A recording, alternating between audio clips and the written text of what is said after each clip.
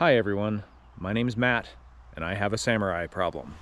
Well, I picked this little gem up yesterday from my friend Doug. Doug has a YouTube channel called Trash Panda Off Road. I'll post a link to that in the video description. Doug has owned this for, I don't know, a year or two. And when he bought it, it was not running. So it's not been running for quite some time. You know, from the outside, it looks largely stock. It's hasn't been molested. You know, all the factory trim pieces are in place. The underside's actually in great condition. You know, all the undercoating is still on the frame and everything. Paint's a little rough. It's got a couple scratches here and there, but the body is largely straight. And here's what's unique about this thing. This has an Isuzu C223 four-cylinder diesel engine in it. And then someone's also swapped a turbo on there. It also has this kind of unique rally top, which does an excellent job of turning a very small cargo space into an even smaller cargo space. Yeah, so what's my goal with this thing? Well, I've got a kind of an overland exploration trip in South Central Oregon with a couple other Suzuki guys coming up in a couple of weeks. Actually, less than 2 weeks. And so I have my work cut out for me. I have to get this thing running and reliable enough to take on some off-road excursions here in just a couple of weeks. So let's dive into it, take a look, see what we need to do.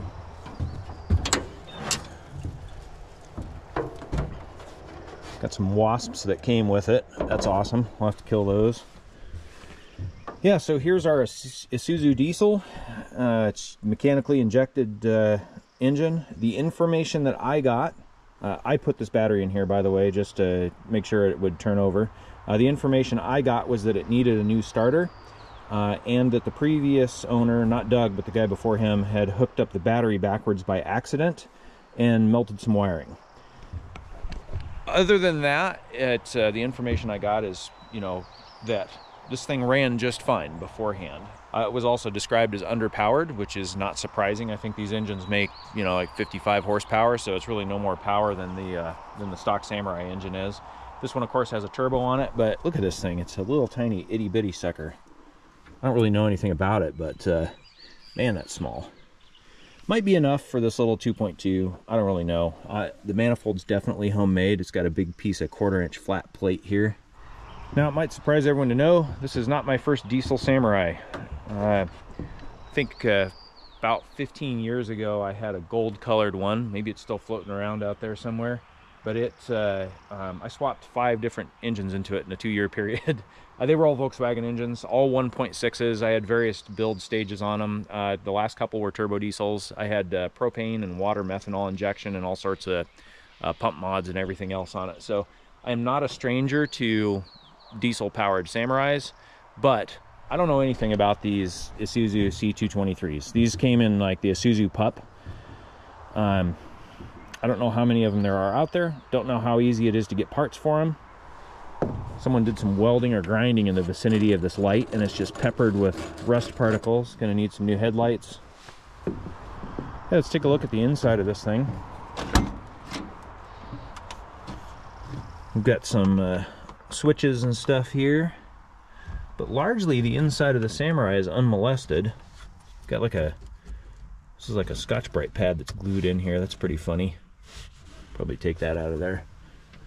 It's got a pyrometer in here. Have to see if that's pre or post turbo there. Actually, the stock seats look pretty good. The seat covers are a little wasted, but that's okay. Floorboards look fine. I don't see a lot of rust or anything. It's got a freaking sweet Rampage stereo cassette deck. That's awesome. It's also got a CB in here. A gun rack. All right, sweet. Got a spot for all my guns. I think I've got the keys for these locks. I think they came with it. I actually kind of like this hitch. You know, the stock Samurais have like a piece of flat bar that kind of comes down here for the normal hitch. This has a lot better ground clearance, and it looks really sturdy, quite a bit more so than the factory hitch. I actually really like this. Got a fire extinguisher. That's always handy. Got some carpet in here. Got a tow bar, factory jack. We have a turbo Brand new turbo, a much larger turbo. Huh.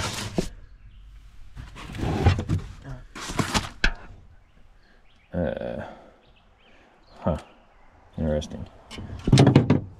Got some speakers in here. Kraco specials. Got some stinky undercoating. Probably gonna stir up a wasp nest again. Got some wiring. Interesting. Oh.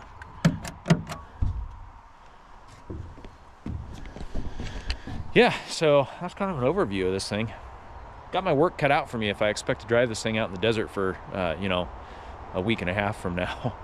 So let's back this trailer up over here, roll this thing off of here, and jump into it. See, this cable here goes to those winch lines I'm not going to be using.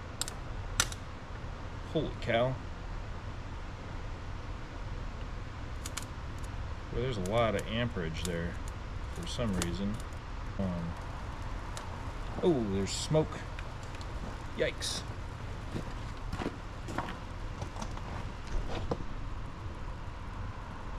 It's that it's that wire going to the alternator, this thing that was already smoked here. Really don't want to touch that, it's plenty hot.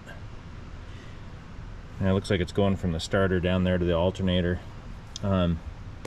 That's the charge wire, so I guess I'll just disconnect that for now, and yeah, we'll just run it without an alternator. We got a Coast Guard helicopter just flew directly overhead, 400 feet above my house here. Clearly something shorted out in the alternator, but this was going to have to go anyway. I'm just going to clip it off here so I'm not worried about it. There we go. This goes in the garbage. Alright, our arcing and sparking is gone. Well, I can hear a fuel pump running, like under the back seat there.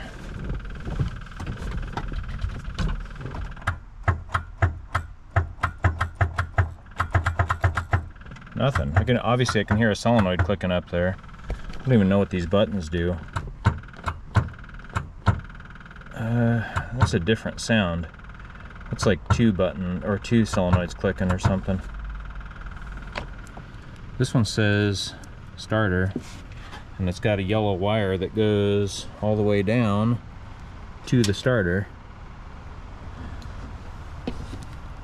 This one here says glow plug switch, and that goes to the glow plugs. When I turn the key, I'm not getting any power through this solenoid right here to the starter, so the starter itself isn't getting anything. But the solenoid is clicking, and there is power on this side of it. So, yeah, I don't know what the deal is. This must have failed somehow. These are really cheap. I probably even have one in my shop somewhere. They're like 15 bucks. So, but in the meantime, I'm going to try jumping across it. All it's doing is passing current to the solenoid side of the starter down there, so should be able to jump around it here. Oh, I should make sure the transmission's in neutral. It is. Okay, let's see what we got. Oh man, that sounds good. That is promising. Should probably check the oil first. Black as night, but it's above the full mark. Doesn't smell like diesel fuel or anything.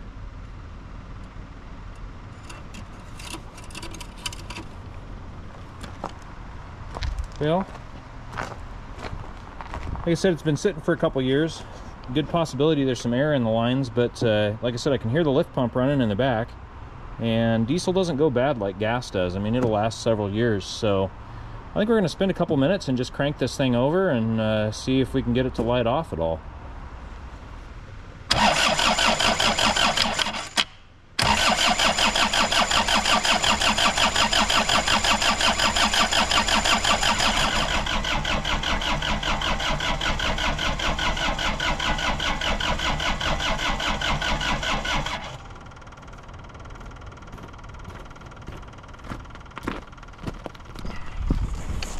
I don't know how much more this battery's got in it. I'm gonna throw my charger on it. I could definitely hear it was turning over slower and slower.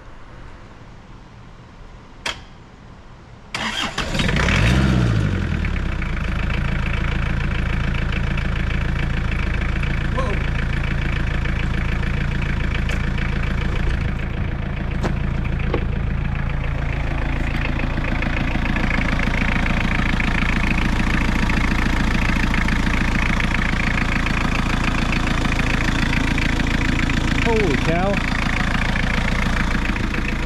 That is some good news. It sounds good. It's hitting even on all 4 cylinders.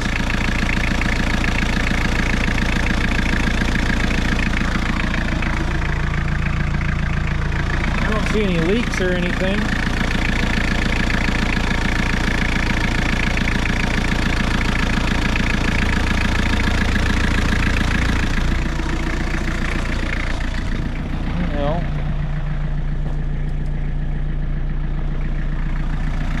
Check my lights here while this thing's idling. I do have lights.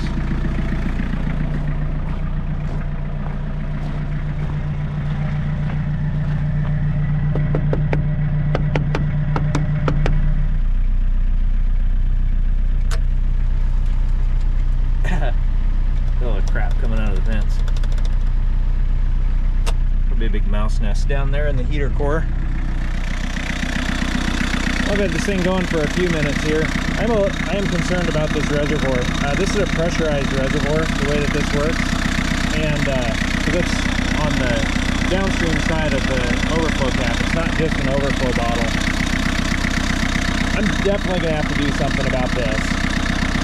And for some reason, this has got a cap on it. It shouldn't have that. It should be like an overflow hose that goes down somewhere. And I need to figure out what the deal is with the alternator. I guess I'll go do some looking and see if those alternators are even available. Clearly it's got some bad diodes in it. I'll probably pull it out of there, take it apart, and see if I can replace those diodes. Yeah, these heater hoses are hot. It's circulating coolant.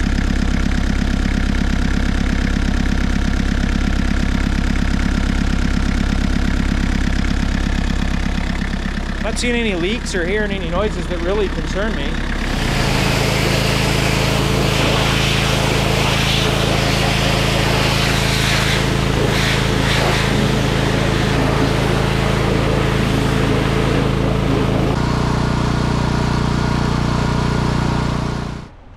Well, I pulled the alternator out of its hole.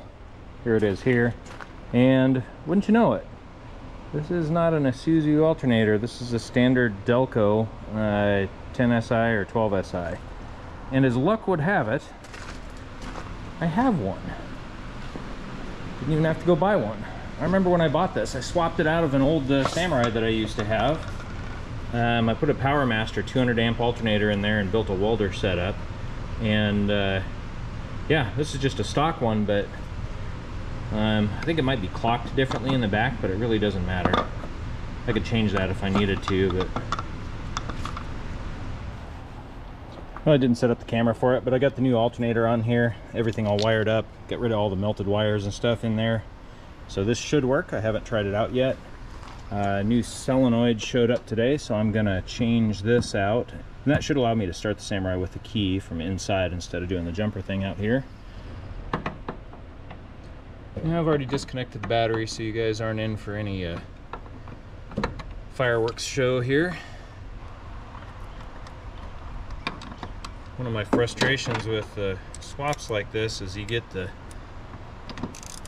high diversity, equity, and inclusion score of fasteners. It means there's fasteners of different sizes, lengths, shapes, and measurement standards all over the whole thing, and you never really know what you're dealing with.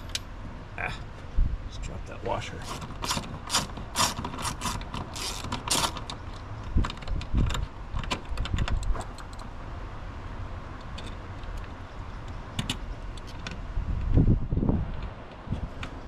All our new starter relays installed. Got the battery hooked back up. Oh, off camera I also swapped out that galvanized steel T that was in there for this plastic actual heater hose connection. I'm definitely worried about this Volkswagen pressurized reservoir. That is going to be an issue. That's going to be high on my priority list.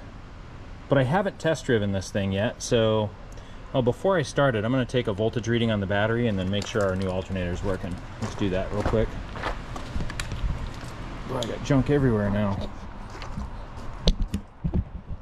Alright, we're at about 12.7 volts right now. Start this thing up, see if she starts with a key, and if it does, then we'll check that voltage.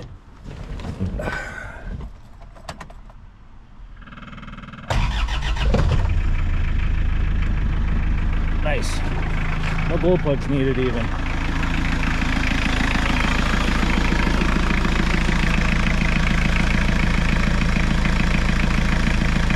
We expect it to be a little lower at first just because of the cranking power that was needed.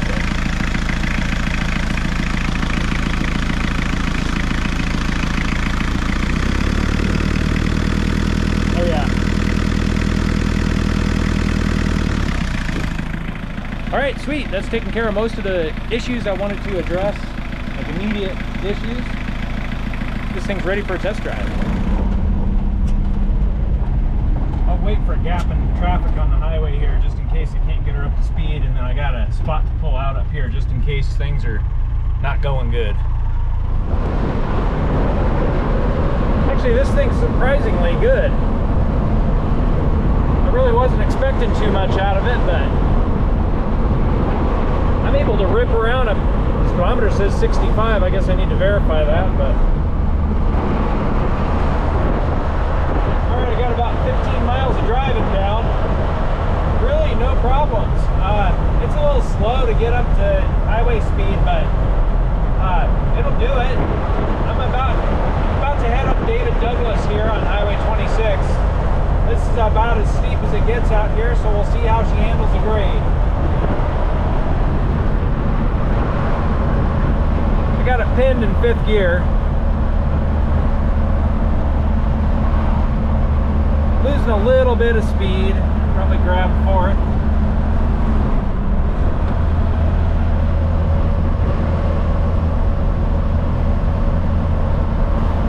I did verify the speedometer earlier with GPS, and it's pretty much right on. So, hey, we're holding 60 miles an hour up the grade. About 1100 degrees EGT, so that's getting up there a little.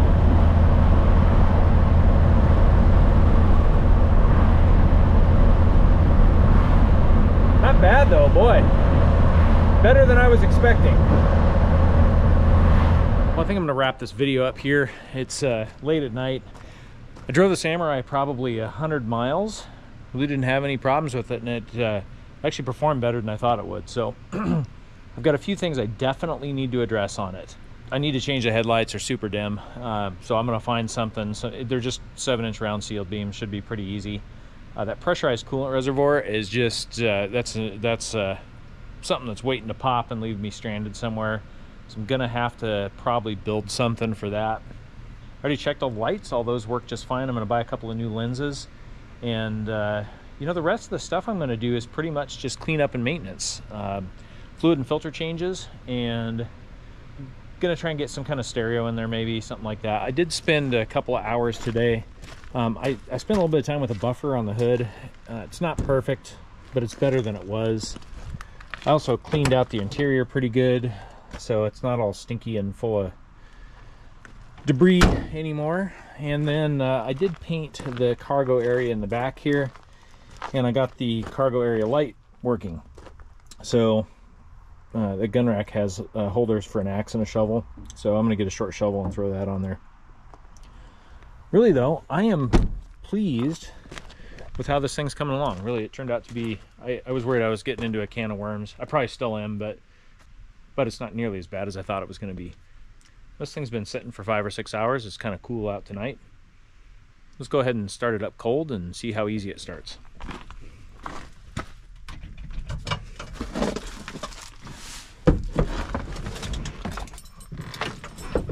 Give it a couple seconds of glow plugs here.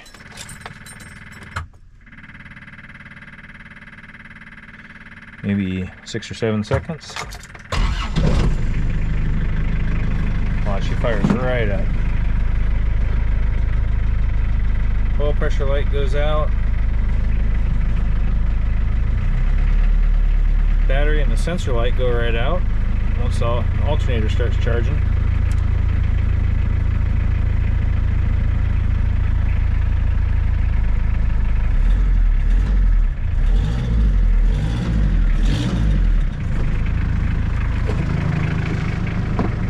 Really doesn't smoke very much at all. Engine seems like it's nice and tight.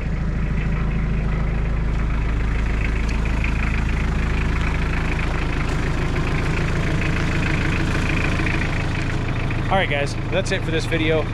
Stay tuned because I'm probably going to make another one before I go on the trip, and then of course I'll bring the cameras along for the trip too. Thanks for watching. Catch you guys on the next one.